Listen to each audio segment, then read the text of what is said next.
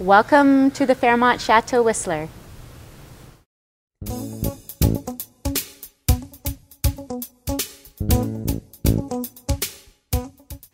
Hi, I'm Carol with the Roaming Boomers. For this trip, we have traveled to majestic Whistler in British Columbia, home of the 2010 Winter Olympic Games. We've been staying at the beautiful Fairmont Chateau Whistler, a AAA four-diamond luxury resort nestled right at the base of Back Home Mountain. This is definitely one for your bucket list.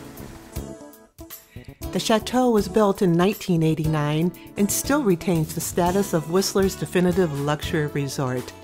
Its architecture resembles structures of the early 19th century. With its soaring green steeples, it has become Whistler's best-known landmark. The rooms are beautifully decorated with antiques, many of them having breathtaking views of Blackcomb Mountain. Just a short picturesque stroll from the chateau across the river and through a covered bridge is the quaint little village of Whistler, brimming with wonderful boutique shops and award-winning restaurants. Out the back door of the hotel, you'll find the Whistler ski lift, which takes you up to the peak-to-peak gondola, connecting Whistler and Blackcomb Mountains. This engineering marvel breaks 3 world records: the longest unsupported span of over 3 kilometers, highest lift of its kind, and it completes the longest continuous lift system on the globe. The ride is absolutely breathtaking.